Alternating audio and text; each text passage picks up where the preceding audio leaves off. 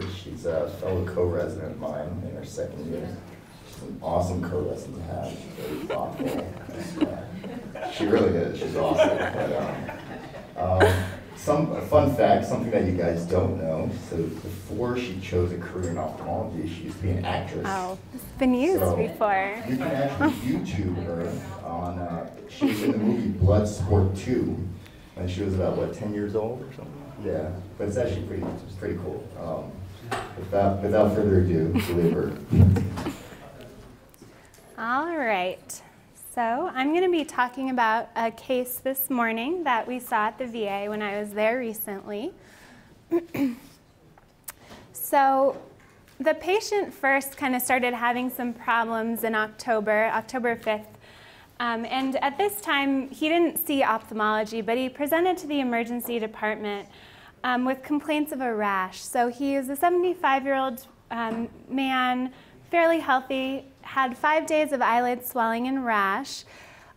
He felt like at first, when this first started, the left ear kind of felt a little bit achy, felt like it might be an ear infection, and he had some kind of rash symptoms in that left side. And then this rash spread over the left side of his forehead and progressed up to his scalp.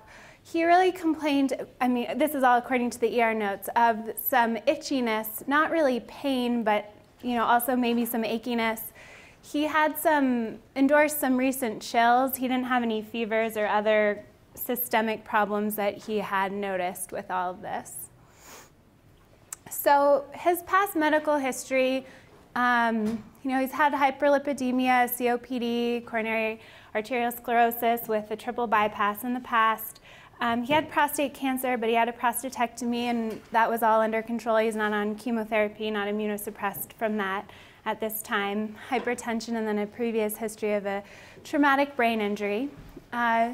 His medications are listed up there, and really the only review of systems thing that was positive, according to the ER, was this kind of recent chills without any fever. So they noted a rash on the left forehead and right brow along the hairline that extended over the midline of his scalp. They didn't note any lesions on his nose. They did note some edema of his left lower eyelid. They didn't really describe the rash or the lesions very well in their record. And it looked like they had consulted dermatology, although there wasn't clear documentation from that either. So this is kind of what we have to work on regarding the rash. But given the distribution and kind of clinical presentation, this was the differential diagnosis that they came up with. So lichen planus, psoriasis, contact dermatitis. I guess he had started using a new hair dye. They thought that might be causing this, or some manifestation of skin cancer. I'm not sure about that one. So they started him on triamcinolone and just told him to come back if he had any changes, and definitely come back soon if he had any vision changes. So he did. Came to the ER again on the 21st, so about 2 weeks later, and they, of course, referred him up to the VA ophthalmology intern clinic. And at that time, he was complaining of a new onset of a vertical binocular diplopia. Again, nothing really else on his review of systems, and at this time, the rash was almost completely resolved. I mean, there wasn't really documented any signs of it on his exam. Of note, his pupil exam was normal, eye movements looked full. His alignment exam with alternate cover we can see here, and he had a left hypertropia, was fairly comitant, no ptosis, and then anterior segment and a dilated exam was normal, optic nerves looked healthy. So this is kind of a list of things, differential diagnoses to think about with a vertical diplopia, but some of these don't fit his presentation. But of course, the skew deviation would fit myasthenia, thyroid eye disease. You always think about, if you have a unilateral or bilateral third or fourth Near-Pal disease. We didn't really measure torsion in him, so that could be something that we missed. Restricted ophthalmopathies, giant cell arteritis, Guillain-Barré, Miller-Fisher, trauma, Parinaud syndrome, superior oblique myokymia. Again, that might be more of a torsional diplopia. Disseminated zoster could cause a presentation like this. But given his kind of presentation and clinical exam, it was thought that he had a new skew deviation, and so the plan was to look for causes of the new skew and rule out an ischemic attack or artery insufficiency, and then also evaluate him for myasthenia. So the plan was to get an MRI of the brain with and without contrast, an MRI of the head and neck, and a myasthenia panel. So only 2 out of 3 were done for unknown reasons, but the results were normal. He had some chronic microvascular disease, kind of as expected given his history of hypertension and atherosclerosis, but no other findings to explain this, and then the myasthenia panel just wasn't done. But he comes back on the 30th, so now he initially presented with his rash on the 5th, and then the first time he kind of noted double vision was around the 20th of October, and now we're at the 30th, and now he's complaining that his double vision is still getting worse.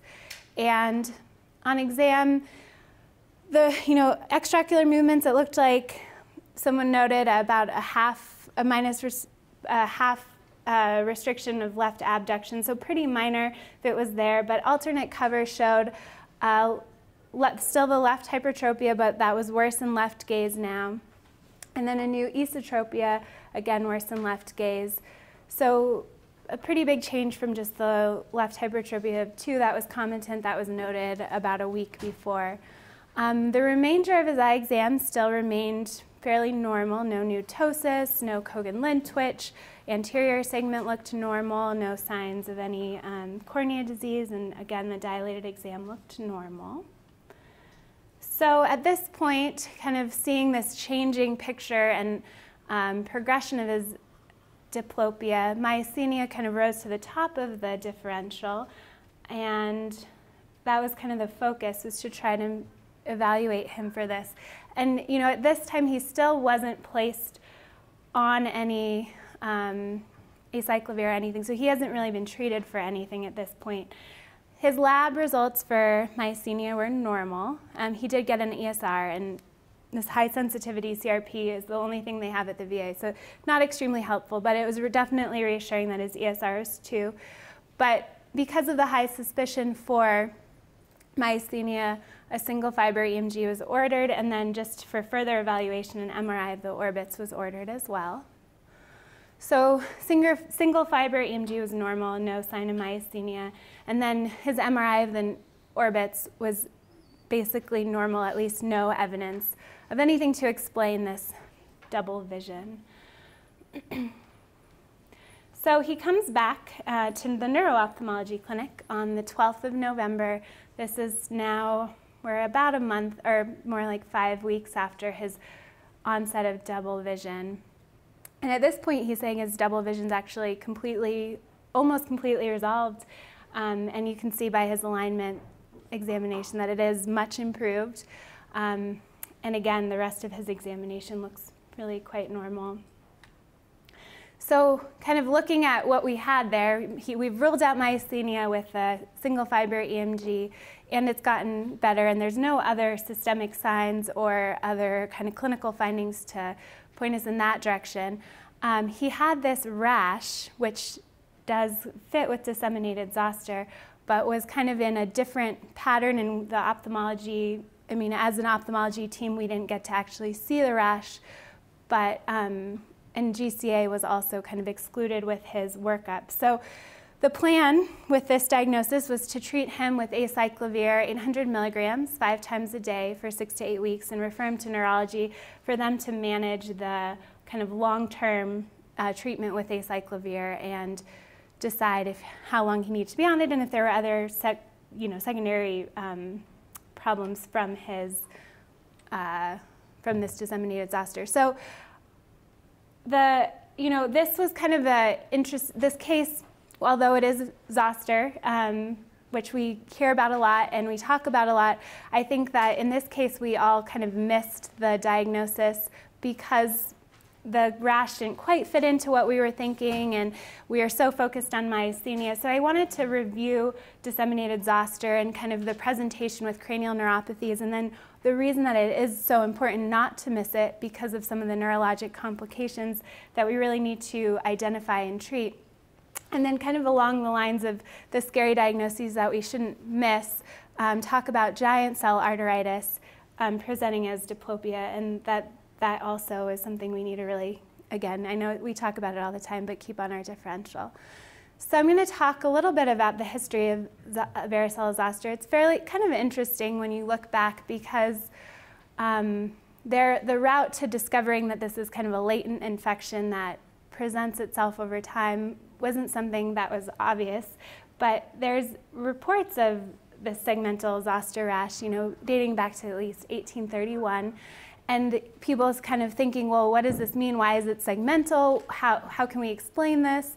And so, back in 1862, even there was autopsy verified that there was damage to the sensory nerves and the ganglion caused by zoster. And then in the 1900, Head and Campbell did a fairly detailed post-mortem study of 20 patients with zoster, and they were able to map out dermatomes related to how the rash had presented. And this was kind of one of the things that really helped people understand what the sensory dermatomes actually were and what their distribution was. So kind of a helpful historically for us to have a little bit more understanding. But then once they did that, the question was how and if varicella and this zoster rash were actually linked or related. And it wasn't until the 50s that people were able to grow the varicella virus from tissue culture, and then also to prove that this was the same virus from both, an active chickenpox varicella presentation and then this zoster. And I was kind of surprised that, in 1965 this was still kind of a controversy, but one of the larger studies is an epidemiologic study of 192 cases of zoster over 16 years to try to evaluate and prove or disprove some of the hypotheses for how this infection was transmitted and how it came to be. So, kind of at that time there were competing explanations that this was alternative acute infection, so these were kind of unrelated and they just happened to have this association.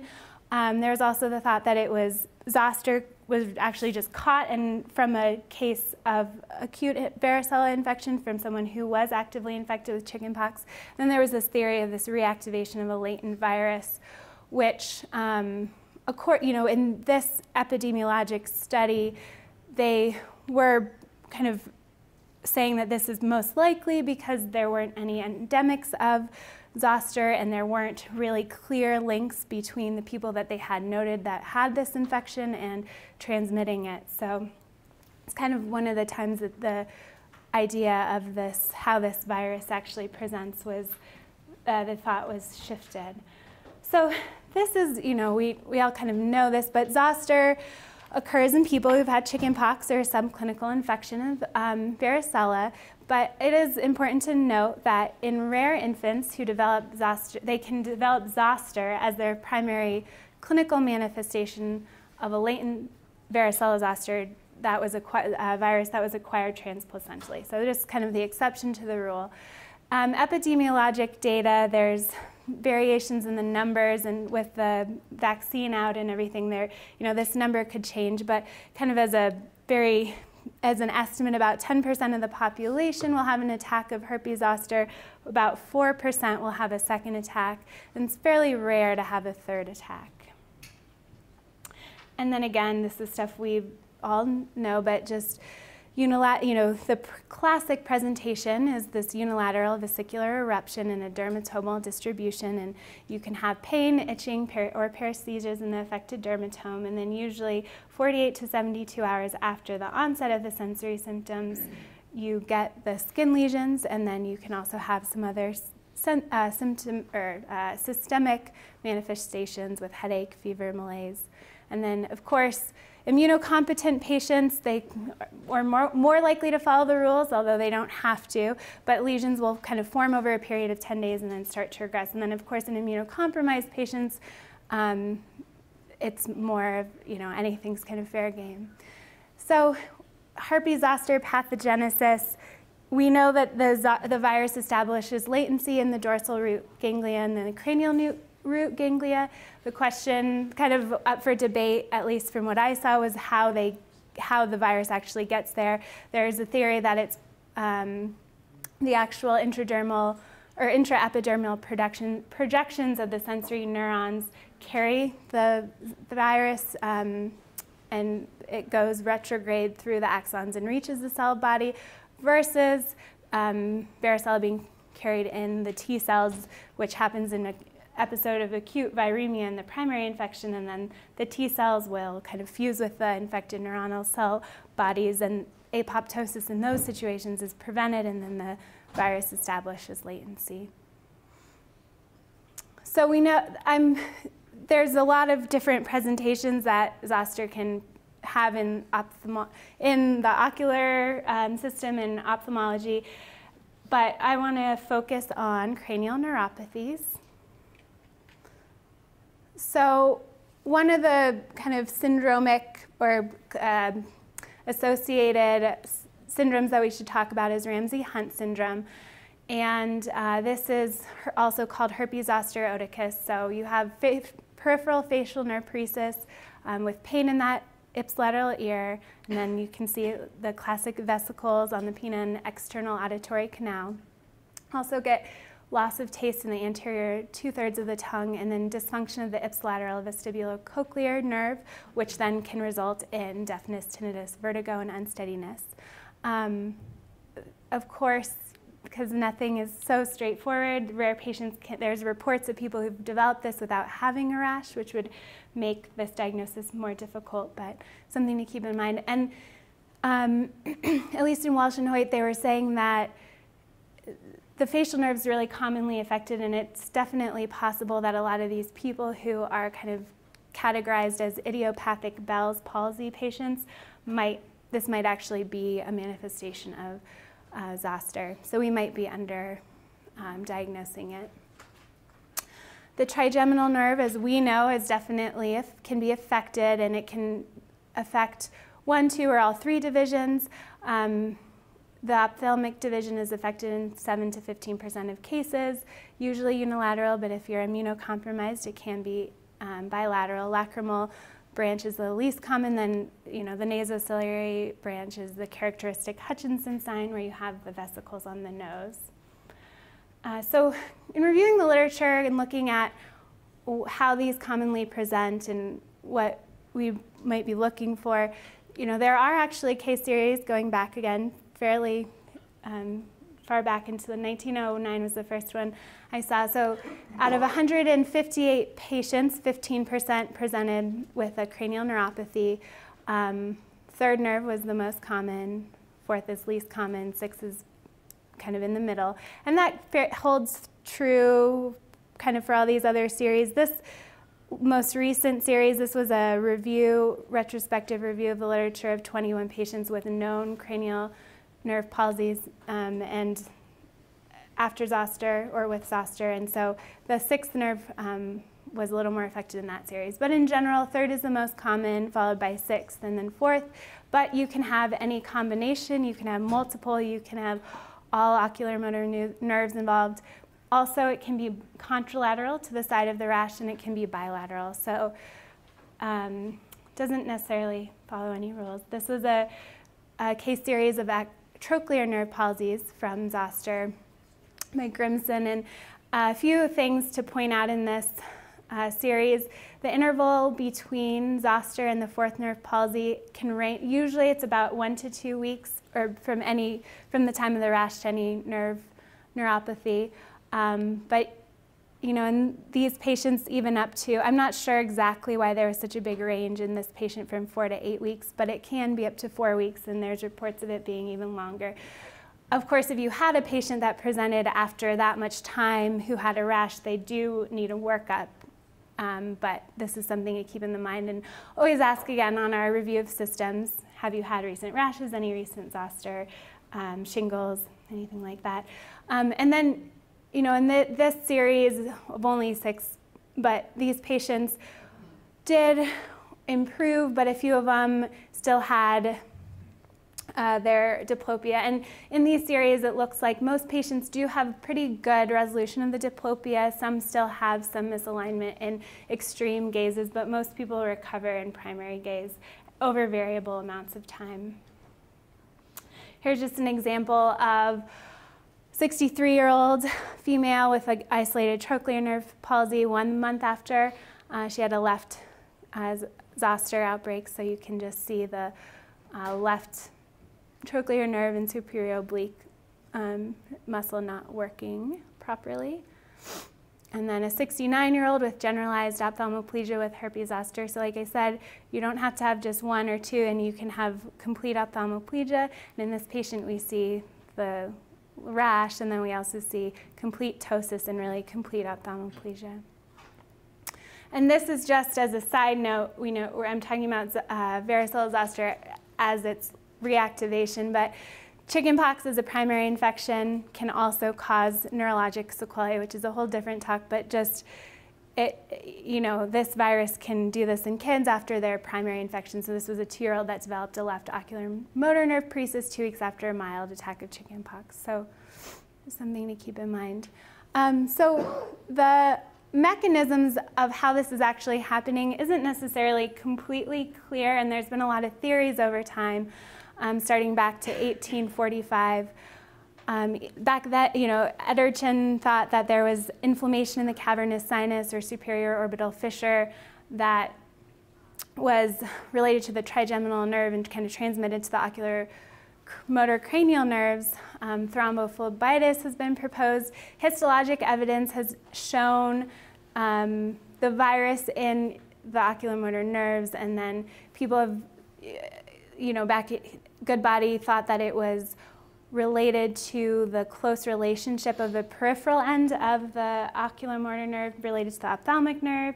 Myositis has been seen, neuritis, and vasculitis. And kind of, I think the take-home message from this is that when they're doing the histologic studies, there's evidence of inflammation and vasculitis in some cases, and virus activity kind of spread throughout. And so it is really a disseminated process. And so that's why this is so important that we don't miss it, because of the other complications from disseminated zoster. So from a neurologic standpoint, some of the things that can happen as a secondary result are segmental muscle weakness, encephalitis, ischemic stroke, which is really from a vasculitis and usually granulomatous angiitis, something we can't miss. Acute cerebellar ataxia, Guillain-Barré, Rey syndrome, myelitis, optic neuritis, and then vasculopathy, which is kind of like granulomatous angiitis, and post-traumatic neuralgia. So the vasculitis that can happen, it can be an infection in large, small, or both of the cerebral arteries. Patients can have systemic symptoms of headache, fever, mental status changes, transient ischemic attacks, and strokes. Can occur without rash. And then granulomatous angiitis is the most, so kind of is the subset of this vasculitis. Most commonly, people will have an uncomplicated attack of zoster and then a delayed onset of a contralateral hemiplegia that's caused by the cerebral vasculitis. Also, with this kind of presentation, a lot of patients will have, or they can have, a visual field defect and homonymous hemianopia. So, again, keep it on the differential for pretty much everything. Usually occurs in people over 50. Again, just the kind of characteristic zoster presentation, and then it can be delayed up to 3 to 7 weeks after an episode. On cerebral angiography, you might be able to see some signs of segmental narrowing of the internal carotid artery, middle cerebral artery, anterior cerebellar, or a combination. And then, of course, it would be on the side opposite of where they were having hemiparesis. CSF findings are variable in terms of the cell counts and everything, but of course, getting PCR and looking for the virus activity is important. So, shifting gears to giant cell arteritis, again, it's drilled into us the classic presentation and vision loss, headaches, jaw claudication, but 30% of patients can have neurologic manifestation, which can be peripheral neuropathies, TIAs, or strokes. and I found numbers about 10 to 15% of people might have a presentation with diplopia. And really, this is another arteritis, vasculitis, so you can get any portion of the ocular motor system can be affected. So you can get cranial neuropathies, but it can also cause brainstem ocular motor problems. So you can have a presentation with an INO, 1.5 syndrome, skew deviation, and it doesn't have to be just a single cranial neuropathy from giant cell. This is an example of an 80-year-old with a right superior division of ocular motor nerve paresis, secondary to giant cell arteritis, and you can see that here, the ptosis and restriction of movement in that right eye. And then here's another example of a 63-year-old who had a 2-month history of scalp tenderness and a new onset of an acute horizontal diplopia, and you can see on exam he's having difficulty adducting both eyes, so he actually had a bilateral INO, and that improved after steroids after he had a biopsy-proven giant cell arteritis. And then here's another example. A 78-year-old woman had a 1-month history of neck and shoulder pain and a 12-day history of horizontal diplopia, and you can see she's actually having difficulty abducting, and she had bilateral 6th nerve palsies from giant cell. So, you know, the case is zoster, and we talk about zoster all the time, but the important thing, we just can't forget that it can be disseminated, and we can't miss it because it can cause vasculitis, it can cause strokes if it is disseminated. And I think this is another good example of when you really want to try to put all pieces of the history together. You know, that rash was kind of discarded in our busy clinics as not being related, but it was, and it didn't quite fit this dermatomal distribution, but that's why it was disseminated and why this patient had multiple cranial nerves involved. So this is a good learning case in these scary diagnoses that we need to keep in our minds and always look for. Does anyone have questions, comments yet? Very good, Julia. Any thoughts on the role of steroids with herpes zoster and the debate about postherpetic neuralgia, the uses of Yeah.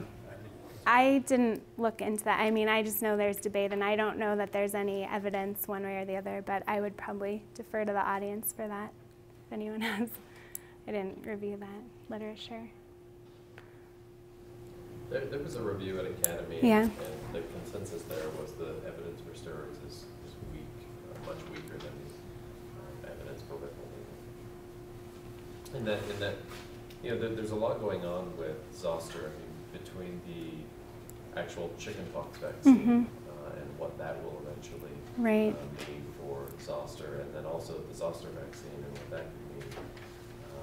So there's a number of people who are really looking at that, and one of the things also from this review at Academy is the likelihood of the age dropping down even lower for recommendations for the zoster vaccine, because you can have it in your 30s, 40s, 50s, and it seems like the numbers justify even dropping down to the age lower. of 50. Yeah. So that's a potential change comes in.